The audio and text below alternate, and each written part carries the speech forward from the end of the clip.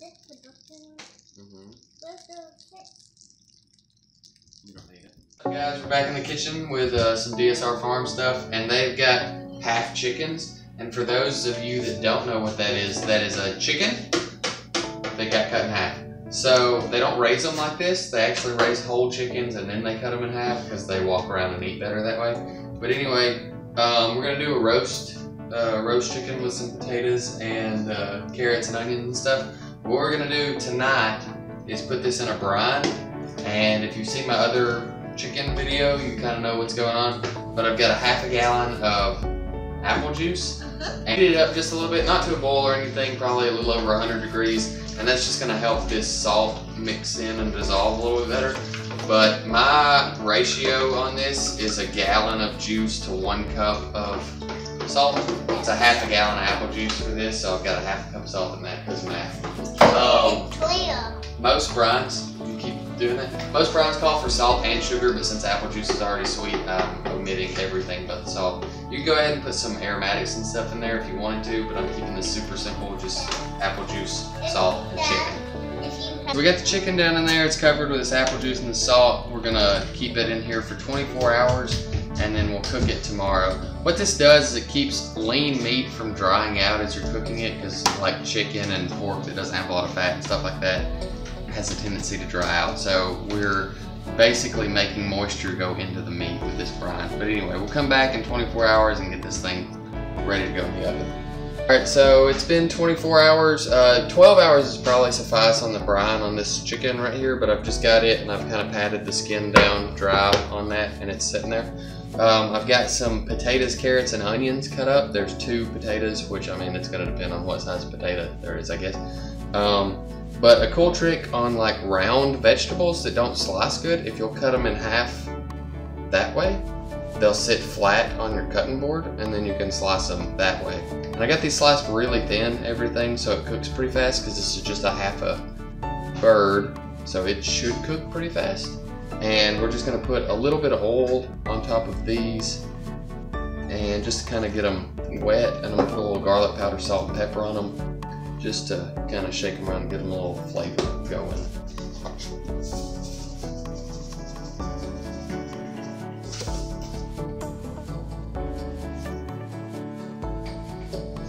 What I'm going to do now is just kind of separate the skin from the meat all the way around this as best I can so we can get some seasoning between the skin and meat.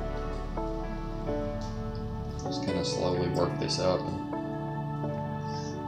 get in between.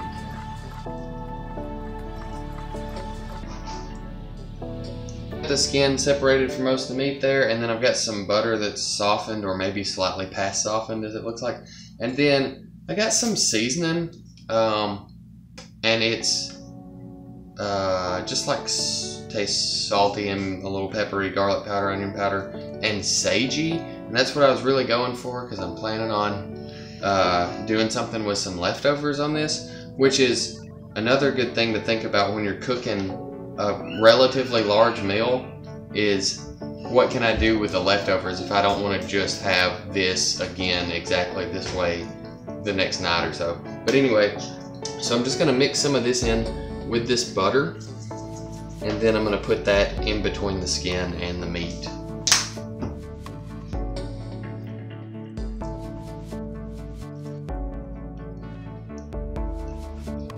It's under the skin and everything, and I'm just putting what's left inside the chicken here, and then I'll put a little bit on the outside of the chicken and lay it on top of these vegetables.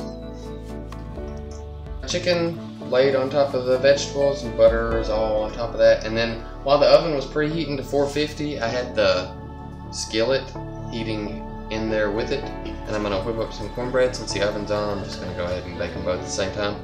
I got 2 cups of self-rising cornmeal here and a cup and a quarter of milk and a quarter cup of oil. I'm just going to mix that up. I didn't have an egg, so I think this is going to be okay. If it's not, I'm going to blame it on the egg, but it could be something else. But anyway, I'm just going to mix this up.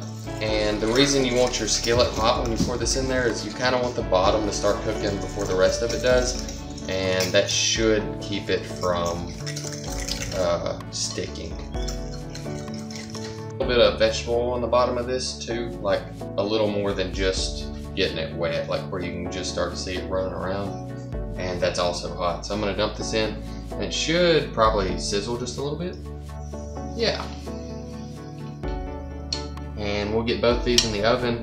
The cornbread's gonna take about 30 minutes, and I'm gonna check on the chicken in 30 minutes. It may take just a little bit longer. For 25 minutes, and it's done. I'm gonna go around the edge of this with a butter knife, and it's already freely moving, so that's a pretty good sign, I think.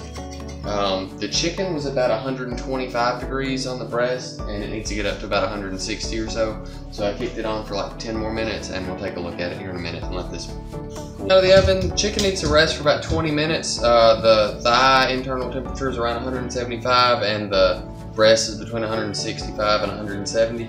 I just kind of mixed these vegetables back up in with all the juice and stuff that come out of that. And the carrots are just a little bit under, and I'm gonna stick them back in the oven while that's resting. And then this cool thing here with the cornbread goes something like that. Bam, look at that cornbread. Anyway, so gonna let those hang out, gonna stick this back in, and we'll come back in just a second. I don't know if I said this a while ago, this cooked right at 45 minutes in the oven before it got up to temperature, and then I put the vegetables back in for like another 10 minutes, and then this rested for 15 or 20 minutes.